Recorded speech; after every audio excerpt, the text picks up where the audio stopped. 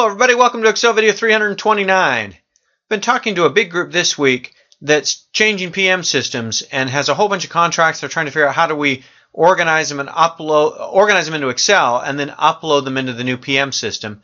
They came to me for help. If I can help you with a similar project as you're migrating between systems, I'd love to. What we're going to do today is talk about this pivot chart. And you'll notice as I add more fields, let's just throw some stuff in here for fun. If I've got a bunch of fields going on in this pivot chart, it really starts to get busy. And there's pros and cons to what I'm going to talk about today. And the place to look for all this information, how to manage it, you'll notice is inside the pivot chart tools, and the Analyze tab. That's where we're going, and that's where we're going to play today.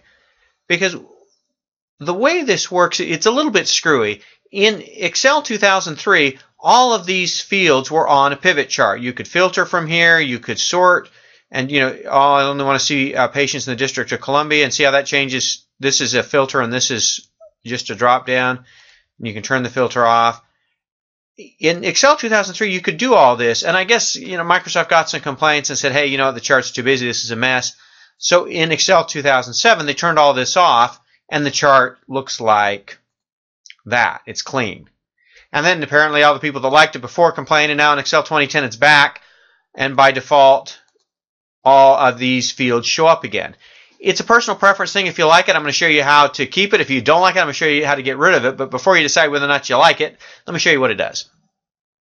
From here, we did this last time. You can filter the legend and add more fields here. And then over here, you can filter the code levels, which, if you wanted to exclude, say, code levels 1 and 2 for the purpose of the chart, you could do that. And you can do it live from here or from here. And, sometimes that's handy. And if you don't do it from here, you could certainly come back and do it from the pivot table itself. But if this is a big pivot chart and you've got it maybe on its own tab or on a dashboard, maybe it's handy to have these things here so you can filter it. On the other hand, if you're going to display this thing and you've got all these fields in your way, you may say, hey, you know what, Nate, I'm never going to filter by, I'm never going to care what my Medicare E&M coding levels are for the purposes of this chart. Get rid of this stuff. But I still want it in my pivot table because I like having these filters up here because I may want to use it in there. I just don't want to clutter up my chart. From the Analyze, let me show you what these guys do. The Report Filter Field button is those guys along here. See how everything shifted up and city, location, insurance went away?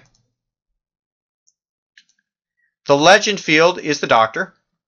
This guy over here, it's our columns. The Axis is that guy down there. It's these rows here, and these what the row labels have. It's code level. And the Value field button, in our case, is just count a patient because there's only one value in there.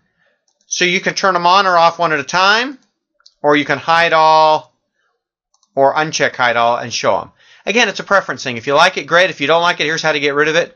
You may want to leave it on there to start with, get the filtering pretty much the way you want it, and then turn it off. Whatever works best for you, but now you know enough to hopefully make a good decision on whether or not to show or hide the pivot chart field buttons.